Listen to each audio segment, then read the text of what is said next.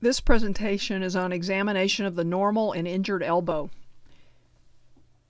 My name is Mary Lloyd Ireland. I'm a professor at the University of Kentucky, Department of Orthopaedics and Sports Medicine. I'm an orthopedic surgeon. This presentation will occur at the ACSM Essentials of Sports Medicine meeting in February 2018 in San Diego, California. This is my website if you would like further information on presentations or publications or links.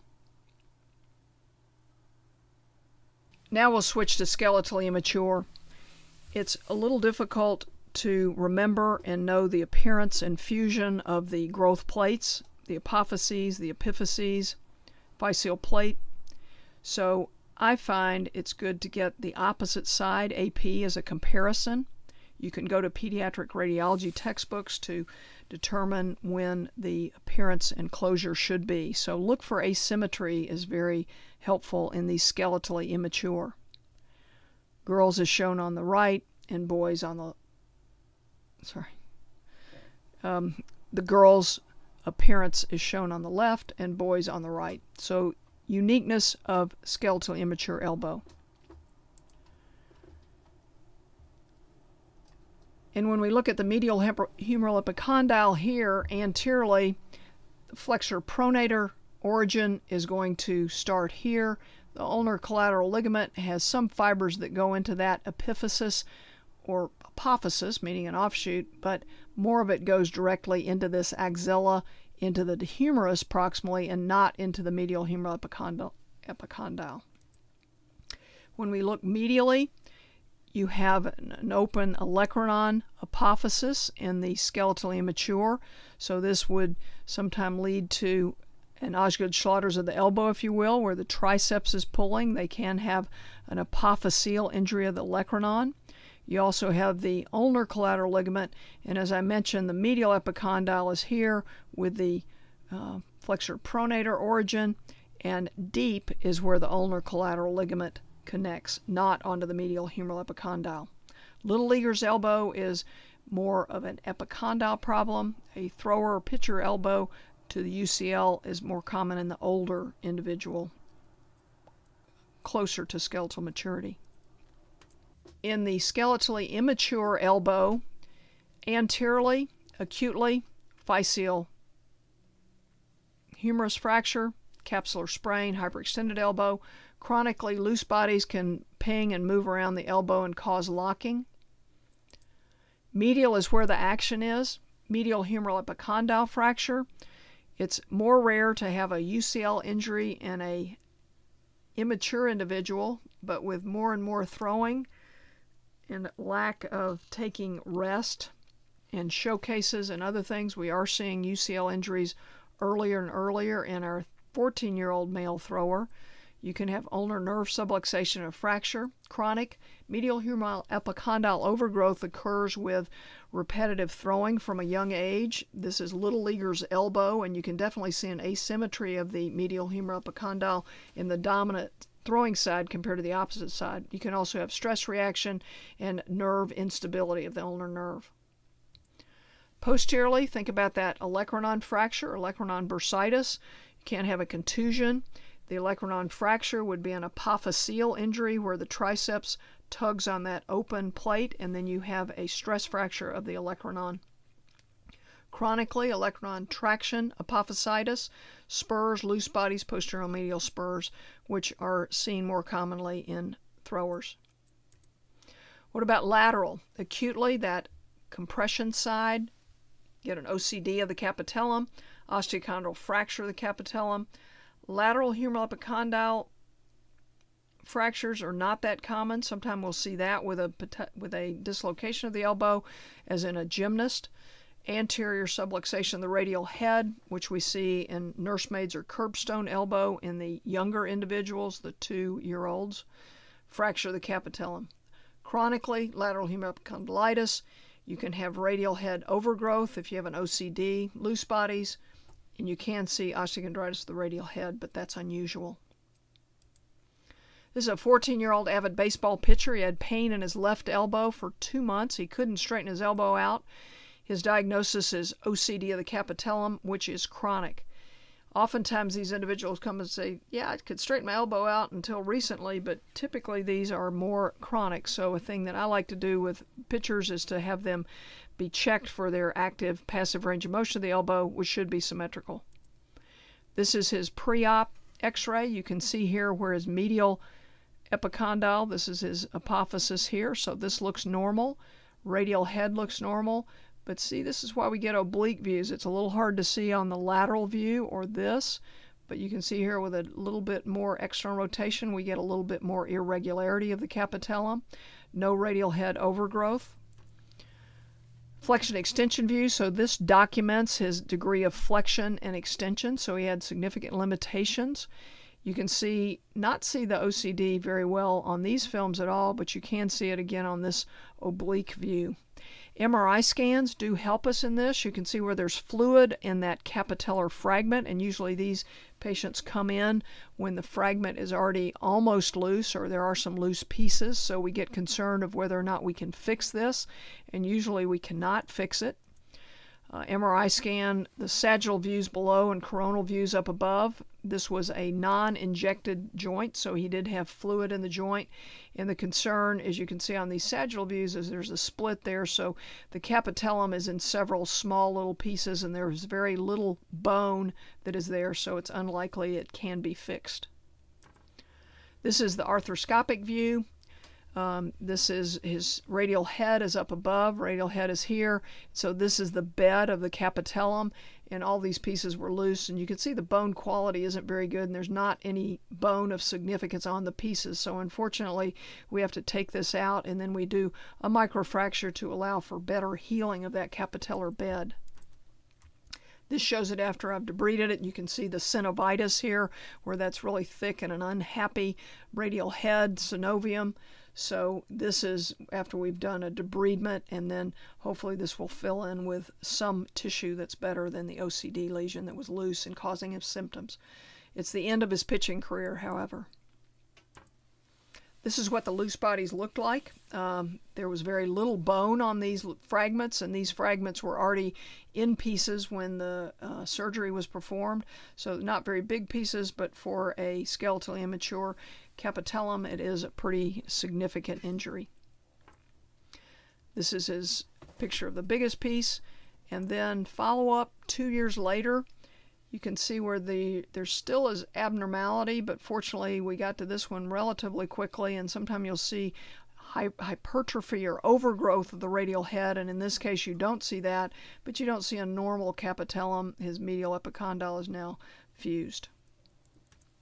This is a 15-year-old football athlete who was getting up from the ground. Somebody fell on his distal humerus and he sustained a posterior elbow dislocation. This is what it looks like in the emergency room. So we've got our thumb in his olecranon fossa, and the dislocation is posterior. This is what the x-rays look like from the front. You can't quite tell what's where. The lateral view shows you that the proximal ulna is posterior, so a posterior elbow dislocation. We can't really well see where the piece is here, so his medial epicondyle has been pulled off. Sometimes this can be obscured in the joint and cause a lack of ability to reduce this. This is when he's still got his pads on. We gave him a little IV sedation to get his pads off. So this is what a posterior elbow dislocation looks like. Do IV sedation and reduce this. Since it is a hinged joint, it is a little harder to get back in, and I think it's good to get x-rays prior to the reduction attempt. So this is reducing him where he's on his back. I'm applying traction toward the bed, and the assistant is pulling on the proximal humerus. Axial traction is never a bad thing, so just doing traction, pulling, reducing him, and then you can see the amount of swelling that he has now.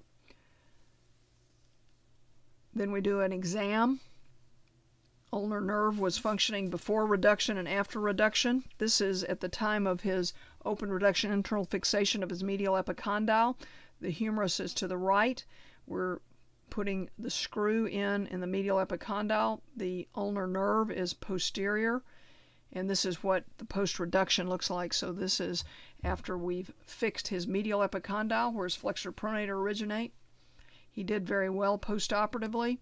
This is the pre-op film. So in this film, you can't see that medial epicondyle that is like right here, but see how you can't see where it is? So always get post-reduction films.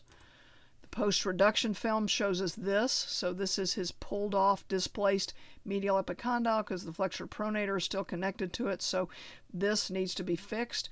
We just repaired his capsule, didn't really do anything with his ulnar collateral ligament. Started moving him early because these will get very stiff. So that's the fragment that you want to see. Get post-reduction films always. And then this is a summation of what we did at the time of surgery. Here's his ulnar nerve.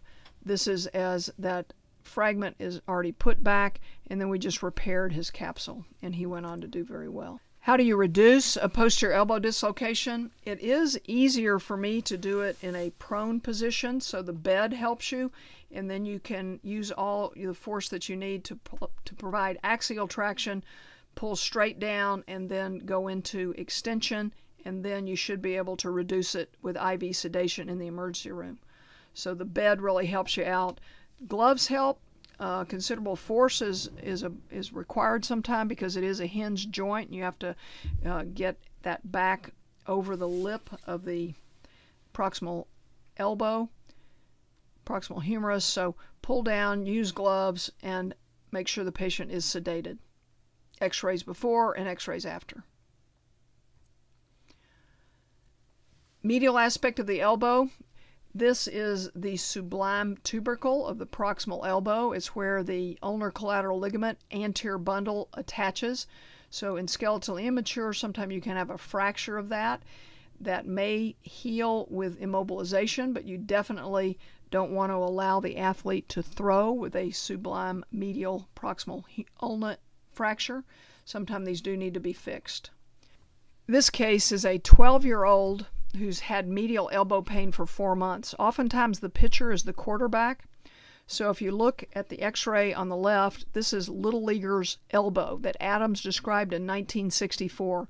Medial epicondyle, the origin of the flexor pronator is here. So that force, also with the physeal injury, allows for the displacement here. Ulnar collateral ligament is typically normal in these individuals because they're less mature, and so they injure here with those tensile forces as opposed to tearing their ulnar collateral ligament. Immobilization was not done. He was not allowed to throw. He used a sling if he was tempted to do something, and at 1 month this healed. So these will usually heal. This is at 3 months. So it looks like when you look at this, we may need to fix it, but his was displaced directly out, not displaced or rotated distally, so he did heal. But we got to appreciate this, so sometimes you have to get the opposite side. So here's his opposite side right here. So you can see a big difference there, and this helps explain to parents why we're going to suggest the treatment that we do of not throwing for at least a couple months, if not 4 months.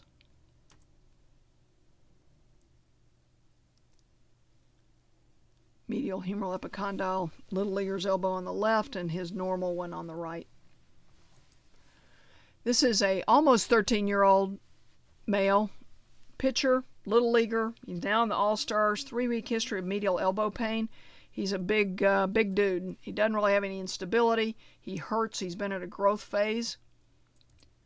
So here is his elbow x-ray. Different than that last one I showed, a little older individual, but see this little fracture right here? You want to pick up on that as well. So this is his normal side. This is his dominant side, injured side. So his epiphysis looks pretty good. The medial epicondyle, this space looks pretty good. So he's mature enough now where he has an ulnar collateral ligament injury at the attachment, or the attachment up here on the axilla area of that medial distal humerus. And we immobilized him, so here's his follow-up at 6 weeks. So his ulnar collateral ligament with his pull-off in that area, that went ahead and healed because we stopped him from pitching. So this is at 4 months.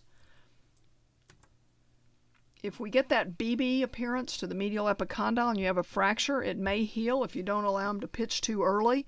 It may take time to heal, but you can do an MRI scan to document that the UCL is intact. Back him down, don't let him throw. So this is that BB. Don't allow them to fire that gun too soon. Don't allow them to throw too soon. And if you get this diagnosed early in an individual like I showed, then hopefully he won't have to have a UCL reconstruction. This is one that wasn't so lucky, a 14-year-old, another pitcher who has an open medial humeral epiphysis, but look at his avulsion. So his fracture was displaced, ulnar collateral ligament was unstable, and so he had a reconstruction performed. Baseball career ended. What are the risk factors with these young pitchers? Overuse, fatigue, high pitch velocity. Dr. Andrews is quoted as, "The speed gun is the worst invention in the history of Little League Baseball. Everybody wants to throw faster." Showcase participation as a risk factor. Age group, when we look at these, looking at 95 pitchers who had surgery, 45 adolescents no surgery, these were the analyses that caused an increased risk in pitching. Arm fatigue, 36 times greater risk. Greater than 85 miles an hour, 2.6. Greater than 80 pitches a game, 4-fold. Greater than 8 months a year of pitching and baseball play, 5-fold.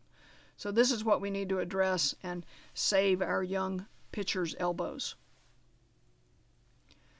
So this big pitcher syndrome, this 13-year-old, skeletally and mentally immature, fast growth phase, poor pitching mechanics. They also will have hip weakness, and that leads to upper extremity overuse injury.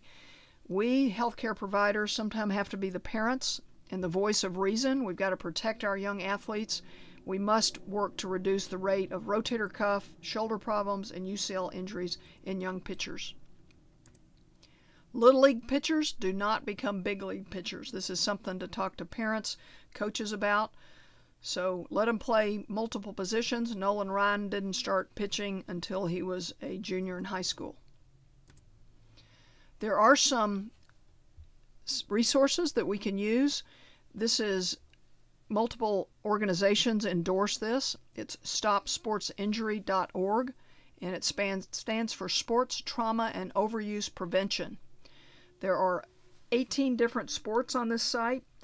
And I think that our youth can go to this site and maybe even diagnose some of their elbow problems and make their parents bring them in to be patients. So this is an awareness site and one that I think is very good for you to use in your practices. You can give them flyers out or make sure they know where these are, and the patients and family and coaches can go to this site. This is a former high school pitcher. He has elbow pain when he threw, but he kept throwing. Now he's got loss of supination. His range of motion is significantly less, so he can't supinate his dominant right forearm. He's lost range of motion. He's like 40 to 110, and not only can he not play baseball anymore, he can't do anything much repetitive with his right dominant extremity. So this is what his x-ray looks like. He's got severe arthritis, so this is spurring in the front. This is where he's got arthritis. He probably had an old osteochondritis dissecans lesion of the capitellum.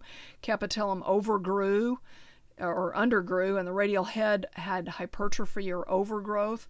And look at the severe osteoarthritis he ends up with. So don't let our pitchers throw through pain or throw through limited range of motion. In conclusion, if you understand anatomy, mechanism injury, and biomechanics of the sport, elbow examination will lead you to the correct diagnosis.